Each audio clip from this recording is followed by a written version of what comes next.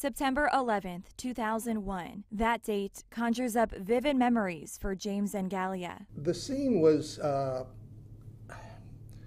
like being on the moon because it was a strip cut and there was smoke and debris everywhere, and the stench of aviation fuel. At the time, Zangalia had been in his position for a decade, but in his experience, he's never witnessed anything like the scene of the Flight 93 crash site. It was quite unimaginable for days. For 11 straight days, Zangalia spent dawn till dusk working on the site, following the orders of Wally Miller, Somerset County, Pennsylvania coroner at the time. The first thing Wally wanted us to do was to find a place for a morgue to get set up. I was assigned to the impact site, ground zero.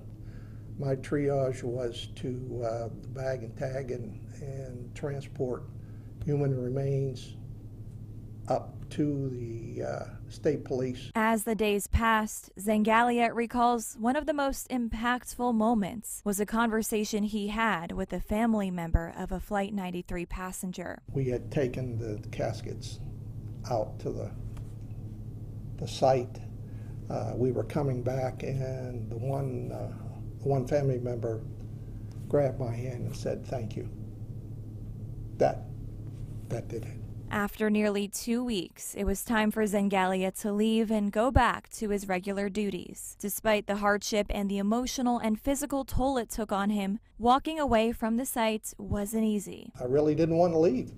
Don't ask me why, because I was sunburned and tired and beat, but just the emotions, feelings. And to this day, revisiting the Flight 93 memorial is still hard for him. I go back, I was just out there, and emotions still run high. In the 20 years since 9/11, Zangalia hopes young people understand the significance of this day and the courage and sacrifice of the passengers and crew of United Flight 93. Well, I hope that the knowledge that is out there at the site, I hope that the younger generation takes interest just to go out and view. Reporting in Cambria County, Pennsylvania, Jillian McCarthy.